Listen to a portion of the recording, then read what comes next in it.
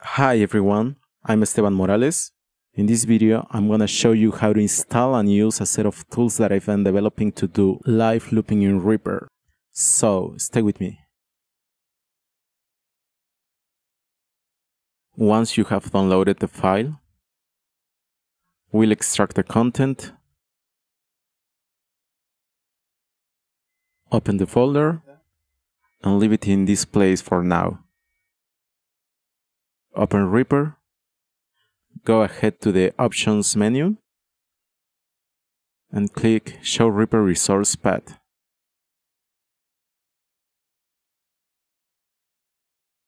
First, we'll select Nabla scripts, then right-click, copy, go to Reaper's path, open the scripts folder, right-click and paste it here. Go to the Previous tab. Now select Menu Sets, right-click, copy. If you are in a fresh installation of Reaper, you'll notice that there's not Menu Sets folder here. So I press Ctrl V to paste it, and there is. Finally, open User Plugins. If you don't know which is the architecture of your system, select all files, Ctrl C to copy, go to User Plugins on Reaper's path, and paste them here. That's all. Now we can close these windows and restart Reaper. Go over here and click Actions menu, select Show Action List, click on Load, open Nabla scripts, Nabla Looper, then select all files in this folder, all Lua files. Click Open and close this window. Now we're gonna load the toolbars. Click Options menu, Customize menus, click on this drop menu. Now we're gonna select one free floating toolbar. It could be from 1 to 16. I'll select toolbar 1,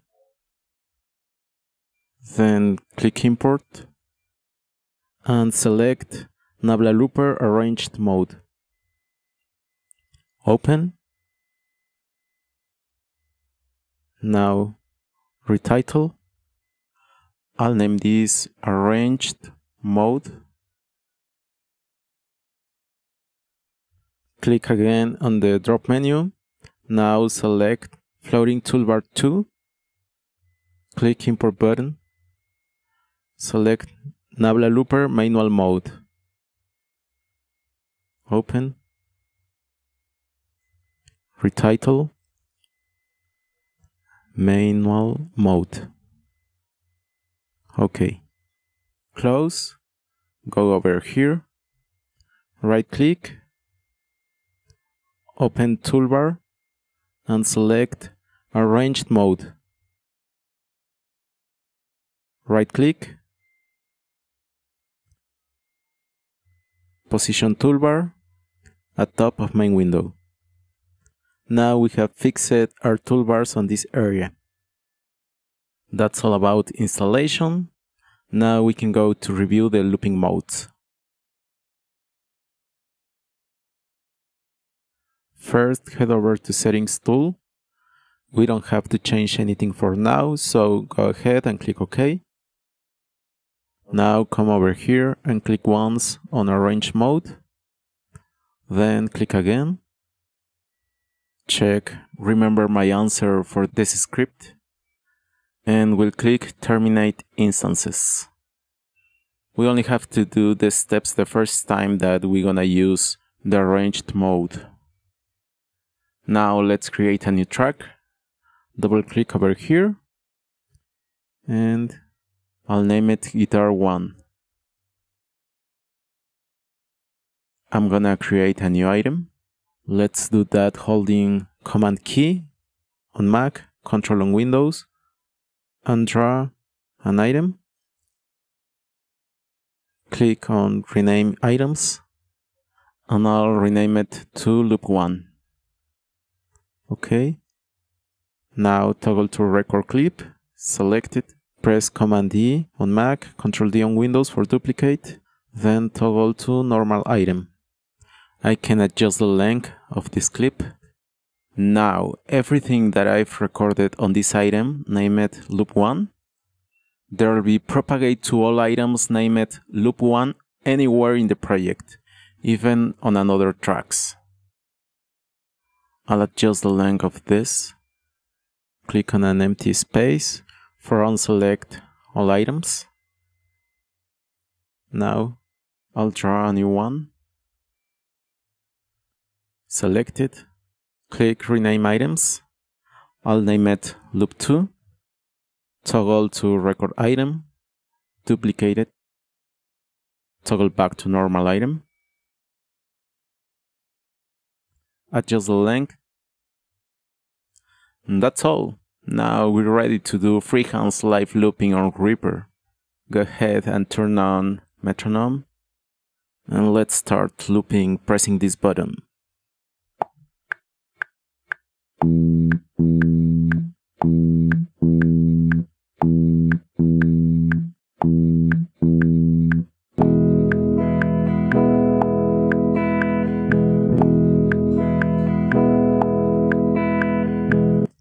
And that's it.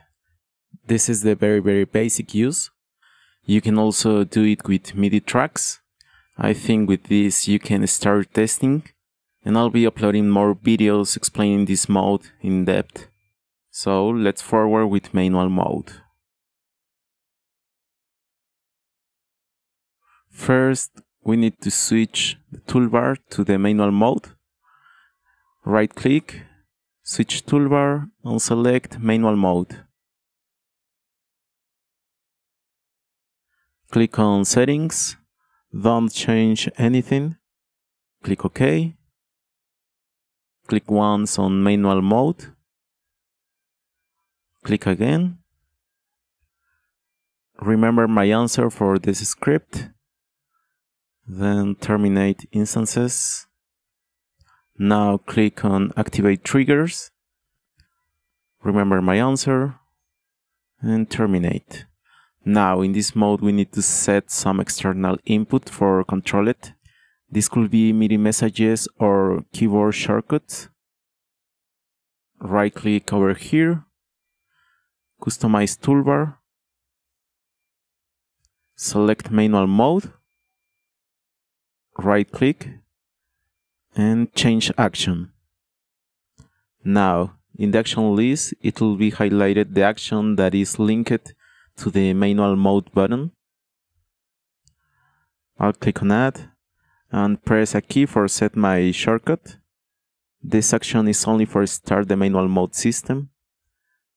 The next configuration is very important because with this button we'll control the start, stop and remove recording. To make this possible, I developed a special shortcut system, therefore also have a special configuration.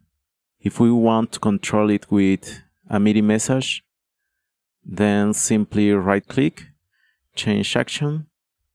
This is the action related to the button. Select it, click on add, then I press my MIDI control.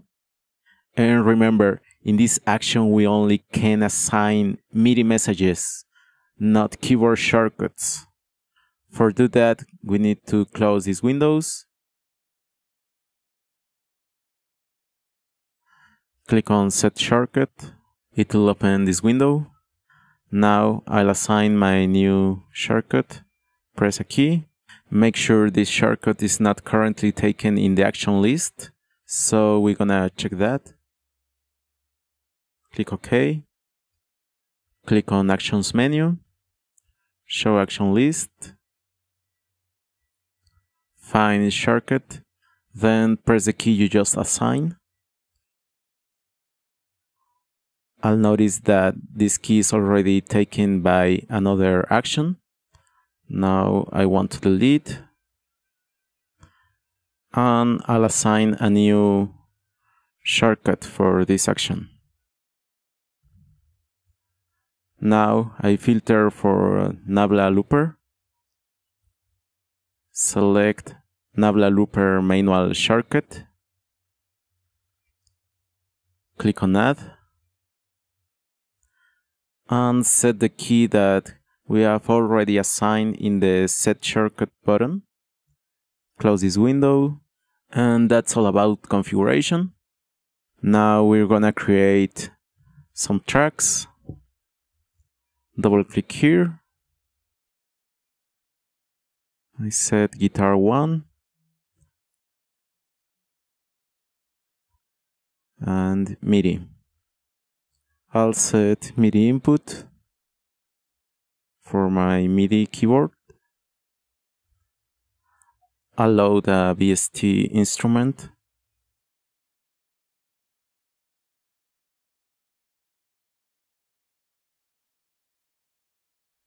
I'll assign my audio input. And that's all. Let's go to looping. Select the track that I want to use and press my shortcut to start recording. Press again for stop. I'll add a new loop in this track. Press for start. Press again for stop. Now select my MIDI track and start a loop.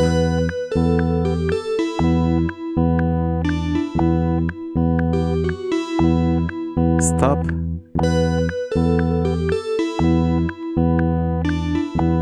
Cool.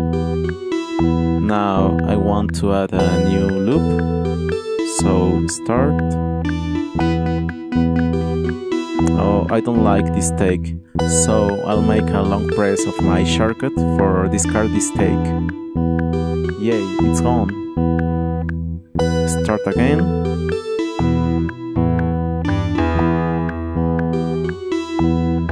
Stop.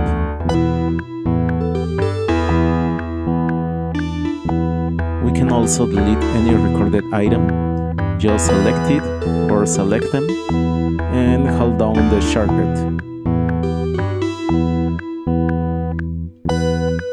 We can also alternate recording between tracks. So I select one track, start, select other track, and press my shortcut, and there is it. We start looping in the other track.